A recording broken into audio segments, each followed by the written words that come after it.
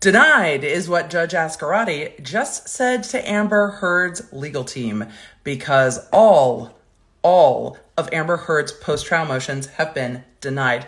That includes all of the nonsense about Juror 15, but here's the tea. I'm legal analyst Emily D. Baker, and you're not going to believe this.